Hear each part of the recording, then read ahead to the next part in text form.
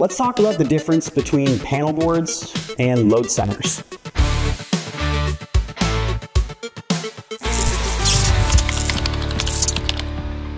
So you might have heard me talk in other videos about like this part of the panel is called the panel board. You know, this whole part can come out and that this is just the cutout box. That's still accurate. So in as much as code mentions the word panel board, it's talking about this entire part.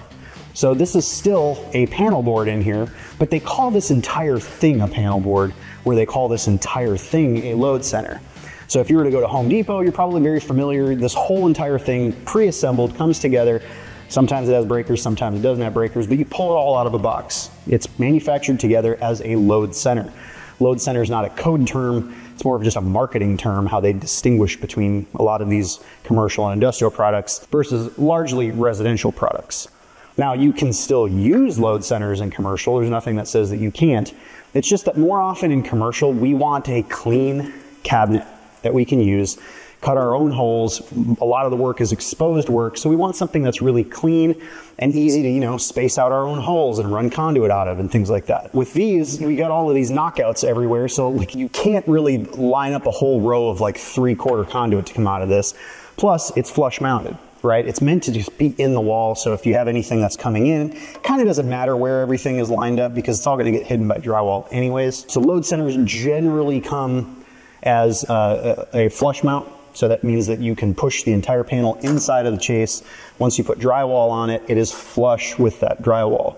This is what we consider surface mount. So I actually mounted this and I want this thing to be on the surface of the wall. Now they also do make surface mount load centers, so you can still get something that looks like that is surface mounted, or a lot of times you can get like an outdoor panel that has like a hinged cover or something and it's all weatherproof. So they do make these in a lot of different variations, but typically when we're talking about a commercial panel board, we mean that we are going to spec a certain interior. The interior is this panel board, breakers, everything. So the interior comes usually in a different box, and then you buy a cabinet and you'll have a panel cover as well, but it's all separate pieces that you have to assemble. So a lot of times on a commercial job, I'll have like 7 different panels that I've got to put in, and I'll take the enclosures and I'll mount all of the enclosures, and then, you know, we might come back a different day and we'll take this entire interior and set it in there and bolt it all in place, start putting all the breakers in that we want. But it's largely built out in the field, whereas in residential, most of the time when I buy a load center, I just pull this thing out, pop it in, and run my wires into it. So it's just a little bit different process. Now, another thing that you're going to notice is there's a large difference between the breakers in here. So in a normal load center, you're just going to have what are called MCBs. They're miniature circuit breakers. A lot of times in these heavier duty panel boards in commercial, you're going to have molded case circuit breakers, which is an MCCB. Now, another thing that I wanted to show you guys is on these MCCBs, a lot of times you have trip sensitivity settings that you can adjust. There's a little dial in here that allows you to adjust the sensitivity of the breaker. And every breaker is going to have, every inverse time breaker is going to have a trip curve. And inverse time just means the more current that flows, the quicker the breaker is going to trip. There's an inverse relationship between current flow and time. So with these, there's a trip curve graph that allows over time, it kind of ramps up exponentially. And where you enter your time delay on that trip curve can be adjusted. So if I want this thing to wait a little bit longer before tripping, a lot of times you can go to this trip sensitivity and you can adjust a little bit to get this thing to hold until there's actually a real like thermal problem or a real like huge amount of current. It just might be set too sensitive from the factory. And this is a 20 and this is a 100 and this is a 30, so they're all the same size, kind of like it is over here. I mean, most of the time if you have a 2-pole 20, 2-pole 30, 2-pole 60, 2-pole 80, it's always going to be the same size breaker. But there's a lot different ratings when it comes to large breakers like this versus small breakers. And that is the AIC rating, or the interrupting rating of the breaker. So for those of you who don't know, that most of the time when we have a panel, we have a handle rating. We say it's a 20 amp breaker. It means that whatever is printed on this handle is the maximum amount of current that this breaker can handle having sustained current going through it. What I mean by that is a 20 amp breaker is meant to have 20 amps of current flowing through it all day long. It's once we exceed that and go above that that it needs to be able to trip. So it either needs to be able to creep up really slowly beyond that and do a thermal trip, at about 120 to 130% of whatever that current rating is, whatever that handle number is. And then we also have to have short circuit protection. So a short circuit or a ground fault happens, usually 200% or more of that breaker, it needs to be able to trip as well. But there's also a maximum that the breaker can handle without exploding. And that's what the AIC rating is. So with these miniature circuit breakers, you'll see that this has a 10,000 amp symmetrical effective max. So that means 10,000 amps is the max that this breaker can handle. Anytime you have a short circuit, depending on the length of the conductors, the size of the conductors, there's a certain amount of available fault current at this point where these conductors terminate. So and that's going to dictate what amount of current is going to flow during a fault. You might have like 600 amps that flows and you think, oh, it's just a 20 amp breaker. Well, yeah, but fault current's way different. It's going to run unimpeded as much as it can. So you might have hundreds or thousands of amps. That's why these breakers have to be 10,000 max. After 10,000 amps flow through this during a short or a ground fault, this thing is going to be damaged. So that's what the interrupting rating is. What's the maximum that it can handle? Now, there's also differences in breakers. Some breakers just stab in like this. So you hook them and stab them. There's no bolting or anything that you have to do. And then there's bolt-in breakers. So some of the load centers are bolt-on style load centers that actually have little holes in there that you have to mount. You have to secure this thing in place and then bolt it, so you can't just pull it out. That's pretty common in commercial load centers. But you'll notice that this panel board has that. So every single one of these breakers, each pole on here is bolted in place. So there's no way this thing's going to come loose, it's going to arc or have any kind of weird stuff happen to it because everything is bolted very, very securely in place.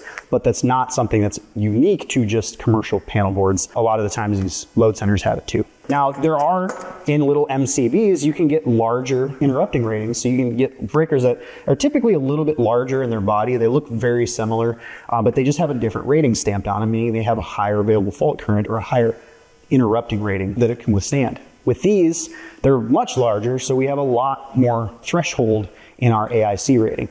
So this is rated for 65,000 amps. That's 6 times the size, 6 times the amount of current that can flow without this thing actually damaging. Now, you might notice something a little different about these breakers is they look like they're 4-pole breakers, right? So we've got 1, 2, 3, 4 different screws on here, and they're taking up 4 spots in the panel. And it's because each one of these is a GFCI breaker. So that's what these little buttons are. You've got GFCI test, just like a normal GFCI breaker would work inside of one of these panels. But with these, they're 3-phase GFCI breakers. So whereas we're kind of used to like normally a single pole breaker that has a little red button on it that allows us to do a GFCI breaker on a single pole load or like a 2-pole load a lot of times for EVs in houses or for hot tubs and things like that. We'll have like a 2-pole GFCI breaker, but it's not often that you're seeing 3-pole GFCI breakers. So if you have a 3-phase load that still needs GFCI protection, they've got a whole bunch of different options. These are all 20s. This is a 30 and this is a 100. So if you need a 3-pole 100 GFCI breaker, this is a great panel to choose from. So if you are looking for a 3-pole GFCI system or a system that can handle that, there's a link in the description below. You should check these things out. Now, both these panel boards and load centers, you can get them in MLO configurations where it's just lugs. We call that main lug only. Or you can get an MBR configuration where there's already a main breaker in it. So in all of these cases, these were MLO panels. It's just that I got a main, which this is a 225 amp main that I installed in here. So as I built this, I just put the cabinet up first. I put the interior in second. I mounted the main to it. And then I put all the breakers in. So with this cabinet, I fully assembled the entire thing out in the field. And then I can configure it however I need to configure it. With this load center, I don't have to do anything. I just throw this panel in and I'm good to go. I could have gotten a main breaker kit, and that's what these are for. You might be looking at this too. If you guys haven't seen this panel before, like, why is there so much space? Did he mount that wrong? And no, this actually came just like this, but they do give you more space in case you have a main that you want to put in here and land your wires on top of that main. But largely pre-assembled and easily configurable out in the field. You get a lot higher heavy-duty ratings with these commercial panel boards than you do with the residential load centers. Largely, when you're dealing with load centers, you're going to be in the wall. And with panel boards, you're generally going to be surface mount. That way, if I need to tap a whole bunch of holes in here and I want all my conduit to be perfectly spaced and come up out of it, everything's surface mount. every bit of the conduit's going to be seen, and I'm just coming down the wall into an enclosure. I don't have to go into the wall to do stuff like I would with a load center. Okay, so the last thing I want to finish on is you might notice there's a difference between these bus bars, right? These are copper bus bars, these are aluminum bus bars, so there is a difference. Generally, copper is more expensive, so a lot of times when you buy a panel that has copper bus bars, you're going to pay a little bit more than you would if it had aluminum bus bars. Also, copper is about 60% more conductive than aluminum, which is why a lot of times if you see like a 200 amp service, we would feed 2-aught copper in to get that 200 amps, but we would feed 4-aught aluminum because there's more internal resistance to the aluminum, so we kind of have to upsize that wire a bit. There's also thermal properties, so the thermal resistivity, because copper has less internal resistance than aluminum does, that thermal resistance is going to allow for more current flow without having to resize something where you wouldn't be able to do that with aluminum. Now, with the thermal reactivity, there's also thermal expansion that can happen. So when you have aluminum is a lot more sensitive to changes in temperature coefficient. So if you have heating and cooling, that aluminum is going to expand and contract more, whereas copper is not going to nearly as bad. And the last thing is the actual terminations themselves. When you have a termination and you expose any of these copper or aluminum to air or to moisture, both of them can rust, sort of. They oxidize or they build up a layer of oxidization, which a lot of times if you see anything aluminum that's outside, you'll notice this kind of graying over the surface of it. It's not shiny anymore. But you'll notice with copper too, copper develops this little bit of like green patina over the top of it.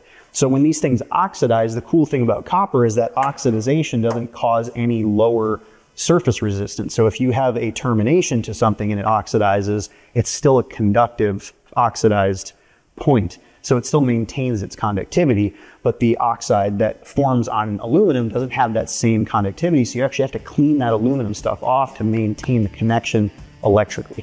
So hope you guys learned a bunch of things. Love you crazy people. I'll see you in the next one.